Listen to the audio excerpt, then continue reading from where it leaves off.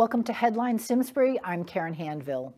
The Simsbury Board of Selectmen voted unanimously to hire Amy Merriweather to serve as the Town of Simsbury's next Director of Finance. She will work part-time until August 27th, as Amy currently serves as the accounting manager for the Town of Mansfield, where she has served for nearly 5 years. She holds an associate's degree in accounting from Johnson & Wales University and a bachelor's degree in accounting from Rhode Island College. A welcome reception for Amy will be held on Monday, June 11th at 5 p.m. in the main meeting room at Town Hall, and all are welcome to attend. Henry James Memorial School's 7th grade student, Nathan Koo, is headed to Michigan to compete in the final leg of a year-long project known as the Invention Convention.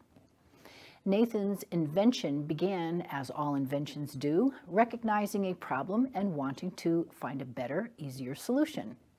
As a middle school student, he noticed the disruption to the classroom when students needed to be excused from class. In addition to lost class time, especially when a teacher has to stop class to write a pass for the student, sheets and sheets of paper were being used every week. At the first Invention Convention meeting, Nathan came with his idea of an electronic sign-out system and had begun writing a program that he has since named Sign Out Helper. This system has the capability to save instruction time, limit the use of paper, and stop unnecessary interruptions in the classroom, all while storing the data. Students use the touch screen to type in their name and choose from a preset drop-down menu with the optional destinations listed, like the bathroom or the library. The program records the time students leave the room and their return once they check back in.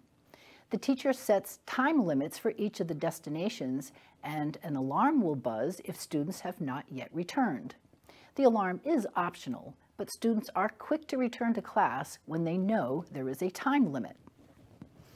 Also heading to the STEMI Coalition's National Invention Convention and Entrepreneurship Expo is Tooten Hill's elementary school 5th grader, Ellie Powers, with her Shopper Stopper.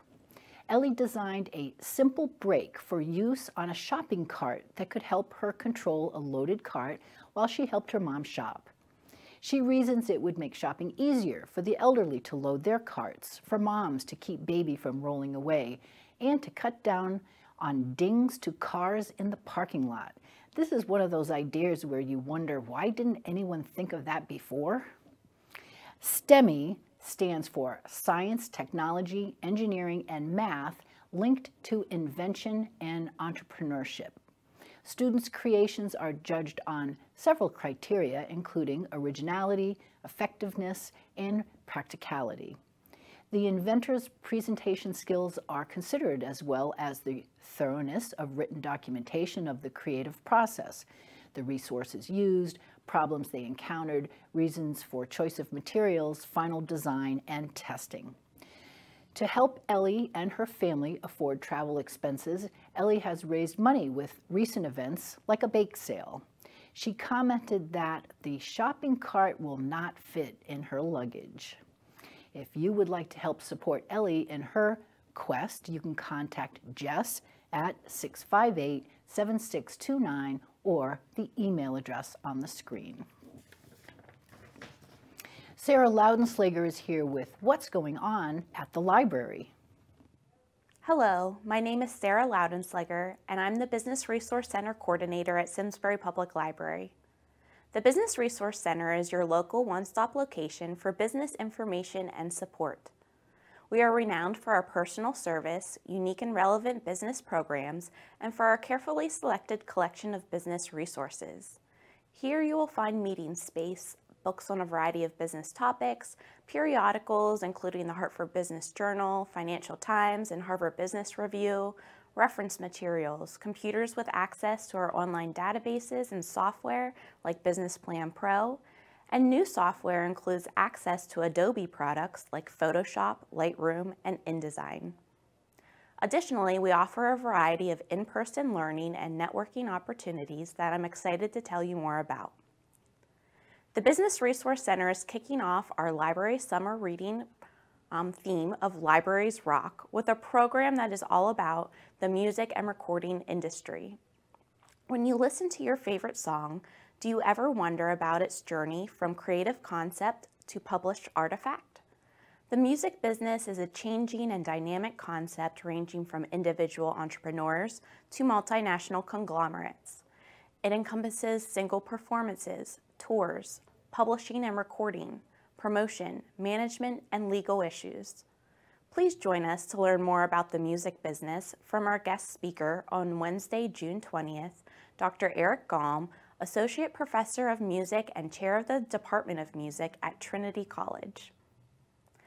Other business program topics offered this summer include sweeping changes to the sexual harassment laws and what small businesses need to know, international etiquette for business and personal travel, how to land podcast guest appearances to grow your business, entrepreneurship in the craft beer business featuring Hog River Brewing Company in Hartford, classes on LinkedIn, Facebook, Microsoft Word, and using a Mac computer.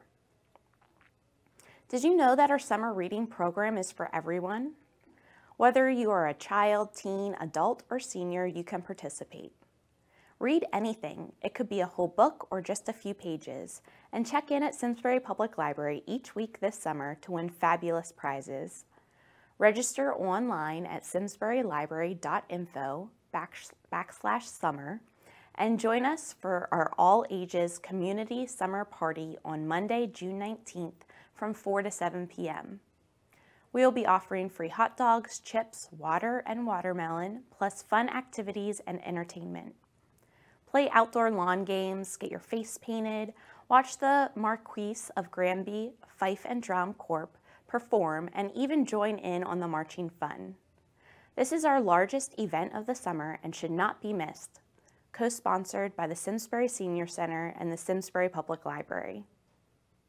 Also, be sure to check out our statue as part of the Simsbury Art Trail project located on the lower level entrance of the library. Follow Simsbury Public Library on social media and tag your pictures with hashtag Simsbury Library Rocks and hashtag So Much Happens Here. So much really does happen at Simsbury Public Library. I encourage you to visit our website at simsburylibrary.info for a full list of upcoming programs and access to our digital resources. If you ever have any business or career-related questions, please feel free to contact me, Sarah Loudenslager, Business Resource Center Coordinator at Simsbury Public Library. I look forward to hearing from you. The Simsbury Newcomers Club donated more than 100 books to the Children's Reading Partners Program of Greater Hartford. Children's Reading Partners Program is a group of volunteers who work to build and improve the reading skills of educationally at-risk public school students in Hartford, Bloomfield, East Hartford, New Britain, Manchester, and West Hartford. At the recent Newcomers Annual Luncheon, members brought books to donate to this great cause. The Simsbury Newcomers Club is dedicated to connecting newcomers and neighbors in the Farmington Valley. If you would like to know more about the Newcomers Club, you can check out their website, simsburynewcomersclub.org. The next time you're on Iron Horse Boulevard, you'll notice a new handsome gray clapboard ticket depot. It's the Simsbury Meadows Performing Arts Center's new permanent ticket booth. A ribbon cutting was held Thursday, May 24th for the building, which replaces a rented trailer and will become the property of the town. The cost of the ticket booth was funded entirely by private donations. Both the ticket booth and the purchase of audience chairs will mean significantly lower operating costs for the outdoor venue, which will save money on rental costs and cut down on ticket lines. Simsbury Meadows Performing Arts Center Board President Dave Ryan thanked the donors for the new ticket depot. In her remarks, Linda Schofield, who is Simsbury Meadows Board Development Chair, confessed that she personally did much of the last-minute detail work, including washing the windows just before the ribbon cutting, and she thanked her husband, Mark Deming, for doing much of the work inside the ticket booth itself. The next project is a walkway to the ticket booth that will be installed in the fall using engraved bricks. Purchase a brick, which can be engraved with your name or company name, to help raise money not only for the walkway, but to support the nonprofit organization as it brings music and community events to Simsbury. To purchase a brick, visit simsburymeadowsmusic.com and click on the photo of the brick.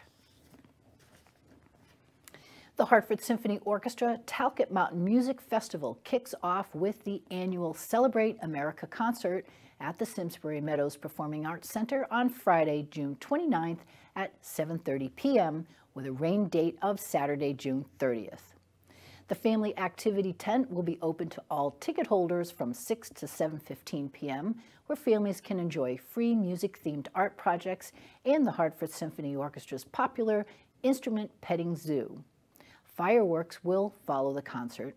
Tickets are available online at hartfordsymphony.org. On Tuesday, June 19th and Wednesday, June 20th from 4 to 8 p.m., Simsbury Parks and Recreation will offer Smart Cycling Traffic Skills 101 for the road and multi-use trails. The program is for anyone ages 15 and up. You can register at the Parks and Rec website, simsburyrec.com, or call 658-3836 for more information. The Simsbury Volunteer Fire Company and Ladies Auxiliary will sponsor their 20th annual golf tournament on Thursday, June 14th.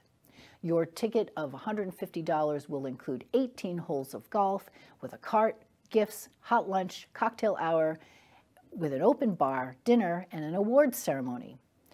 Guest dinner tickets are also available for $35.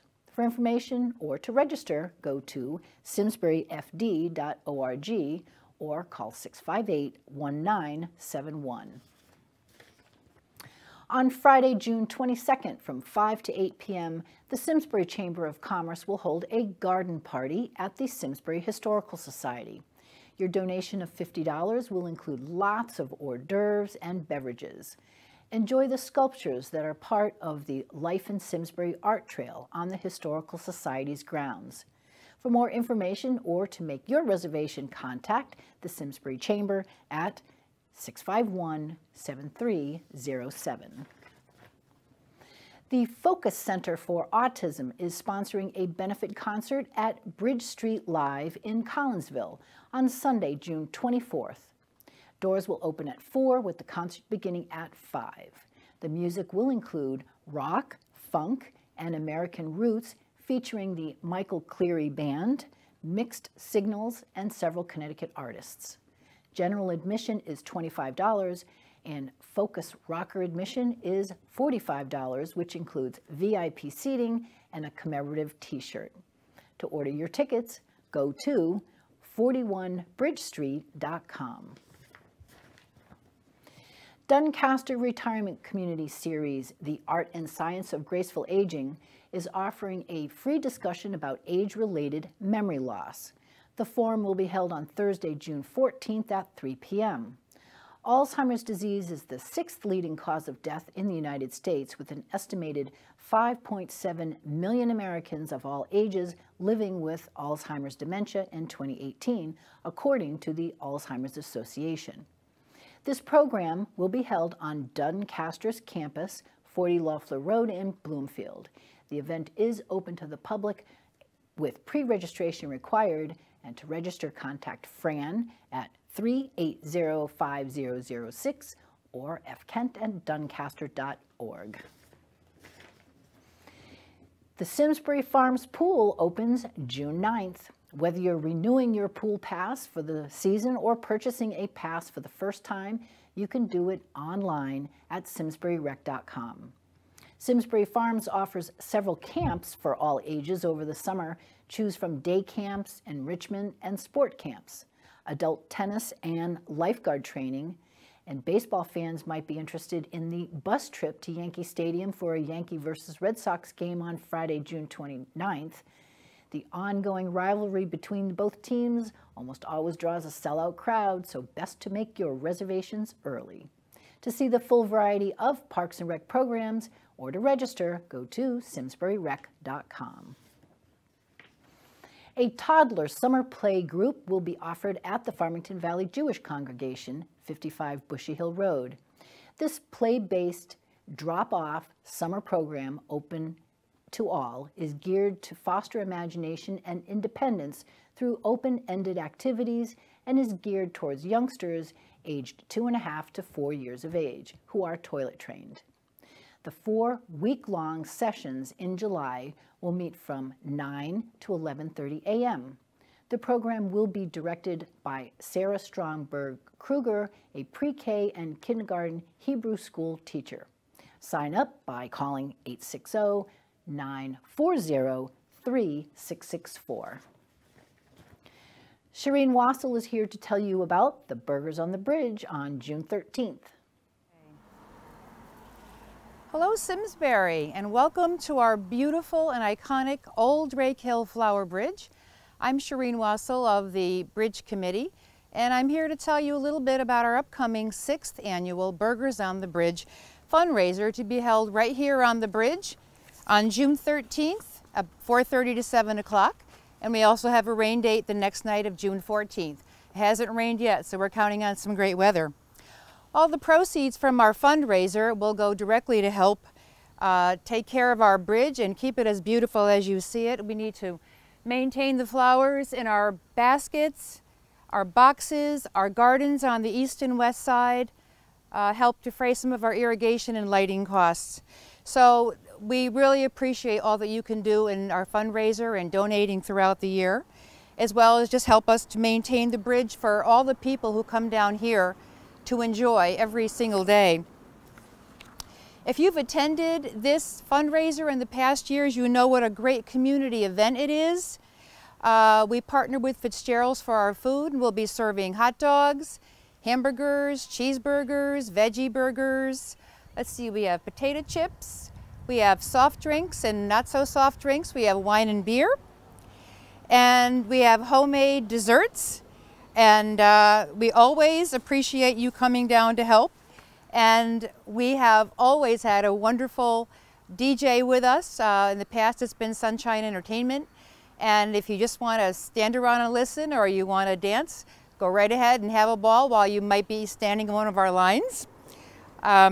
So don't cook that night. We want you to come down to the bridge. We want you to bring your family, your friends, your neighbors, possibly even your dog. We're going to be selling our brand new series of note cards this year. We'll be down here at the bridge selling them, as well as, if you haven't seen them, and I'm not sure how well you can see this, but we've got a beautiful flower basket pendant that was designed by our own local artist, Deb Leonard, and we'll be selling them here that night, or they can be purchased at Bill Selig. And it's just nice to have a local gift to give to someone that you'd like to buy something for. Thank you always for donating and supporting the Old Drake Hill Flower Bridge. We hope to see you right here on June 13th at 4:30. And if you get a chance and you haven't done so already, please go to our Facebook page and like us on Facebook. We hope to see you there. Thanks. SCTV is a nonprofit, mostly volunteer, community access television station providing Simsbury residents a free place to share information since 1984. Any Simsbury resident over 18 can produce, submit, or sponsor non-commercial programming to air on the public channel. Call us at 658-1720 or email us at simtv@yahoo.com with any questions or comments. We would love to hear from you. I'm Karen Handville, and we are SCTV, your town, your schools, your government.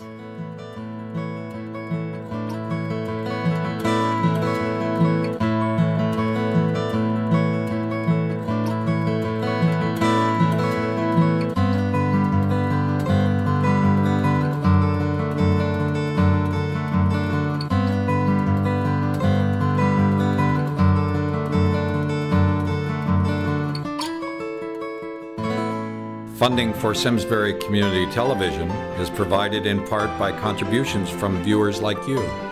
Thank you.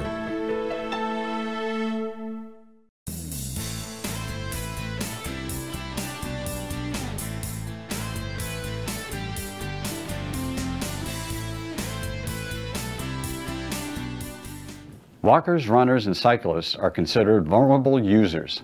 A pedestrian cyclist hit by a car going 40 miles an hour has an 85% chance of being killed in a collision. Please slow down, obey speed limits, and be vigilant about disabling your cell phone and ignoring other distractors when driving. Keep Simsbury a safe place to ride, run, and walk. This message is from the Simsbury Bicycle Pedestrian Advisory Committee.